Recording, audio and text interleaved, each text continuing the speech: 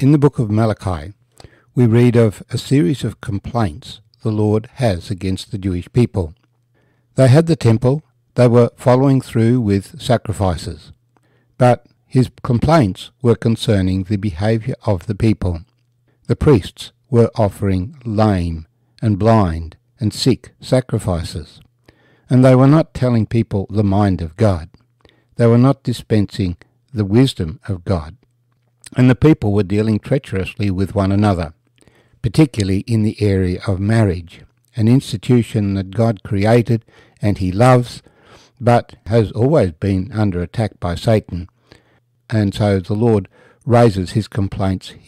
Men are being unfaithful, that they are divorcing their wives, and so marriage is not producing godly offspring.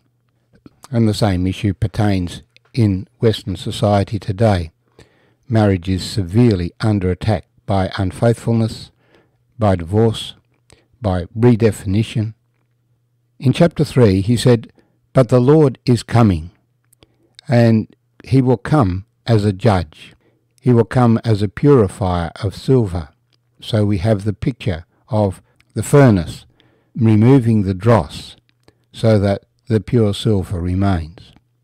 This is a very severe process, but it does not hurt the gold and silver. It just hurts the dross. But there has to be a separation. And so he will establish his kingdom, he says, where he will be swift to judge the sorcerers, the adulterers, the perjurers, those who exploit others, those who do not love their neighbour. But the Lord's character is not changed, and he is still waiting for people to return to him.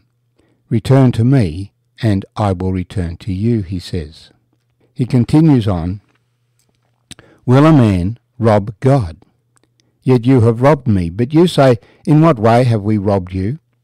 In tithes and offerings you are cursed with a curse, for you have robbed me, even this whole nation. Bring all the tithes into the storehouse, that there may be food in my house, and try me now in this, says the Lord of hosts, if I will not open for you the windows of heaven, and pour out for you such blessing that there shall not be room enough to receive it. And I will rebuke the devourer for your sakes, so that he will not destroy the fruit of your ground, nor shall the vine fail to bear fruit for you in the field, says the Lord of hosts.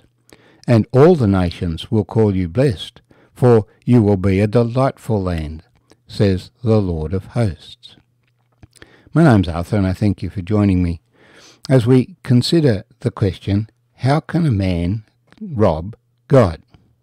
From Malachi chapter 3 verses 8 to 12. Well, it's actually simple. By embezzlement.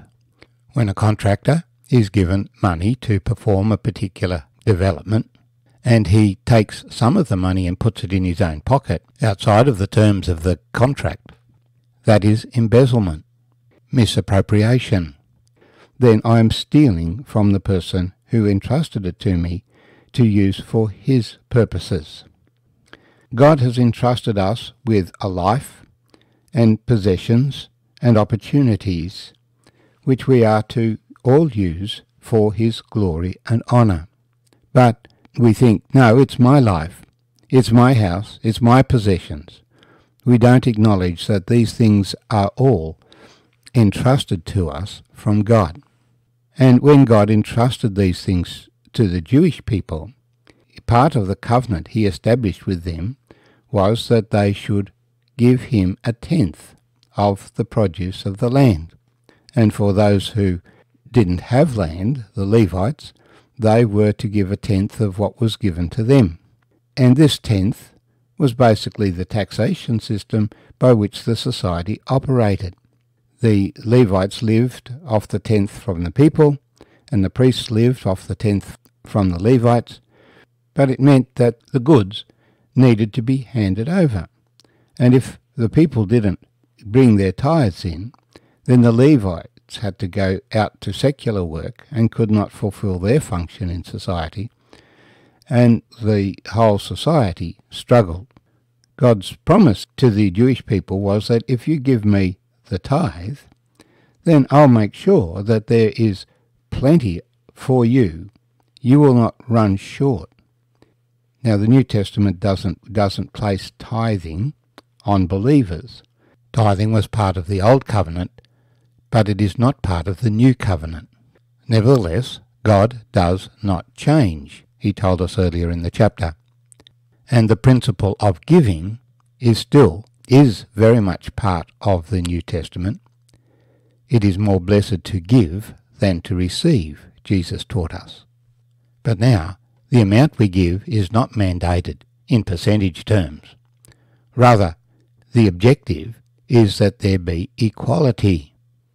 But the principle remains that we are entirely his, and we are to live our life completely for him. The early Christians did not consider anything they had as their own, but they saw it as belonging to the company of believers, and so it was used for the blessing of others, not just for themselves. But in our present society, there are many people who are relatively rich in this world's goods, and I would be one of them, because God's blessing comes upon those who live in a godly lifestyle. And the question remains, what are we doing with those riches? Are we using them the way the Lord intends us to? He says, "You are cursed with a curse, for you have robbed me, even this whole nation."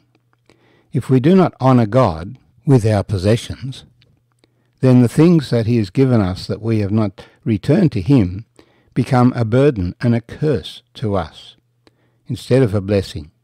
We think that money is a blessing. We think that nice possessions are a blessing, but they become a curse if we are not using them for the glory of God. That which is meant for good becomes evil to us. So we are to trust the Lord with our possessions. And the Lord Jesus has a lot to say about our generosity to believers who are in need. Now, the real fulfillment of this prophecy will be in the millennium. "Try me now in this, says the Lord of hosts, if I will not open for you the windows of heaven and pour out for you such blessing that there will not be room enough to receive it." But in the present time, Australia and many nations suffer from droughts and flooding rains. It is God's judgment, because as a nation we are not honouring him, but our leaders are challenging God at every stage. But the Lord resists the proud, he gives grace to the humble. Therefore humble yourselves before God, James said. While ever we are proud, we will be under God's judgment. And Australia is a very proud nation. We're all the time boasting of our position, and yet the Lord is all the time saying, "Hey, hang on there. This is mine. You are robbing me. You do not acknowledge that this world was created by me. You've robbed me of my creation, and you use it for your own indulgence." But when we humble ourselves before the Lord, then the land will be productive for us, because the Lord can trust us to pass on the fruit of the field to those who are in need. And then all nations will call you blessed, Malachi says, "for you will be a delightful land, says the Lord of hosts." Of course, we don't expect Australia to turn back to the Lord. The scriptures make it plain that wickedness shall increase, but there should always be individuals in the nation who swim against the tide, who trust the Lord with all their heart and lean not on their own understanding, who serve the Lord, who always do those things that please him, who are the salt and who are the light, and who live for the Lord. Our blessing, as Peter and Paul explains, will not be in material wealth at this present time, but we will be storing it up in heaven, where the moth does not eat, and rust does not corrode, and the thief cannot steal. Will a man rob God? Yet you have robbed me.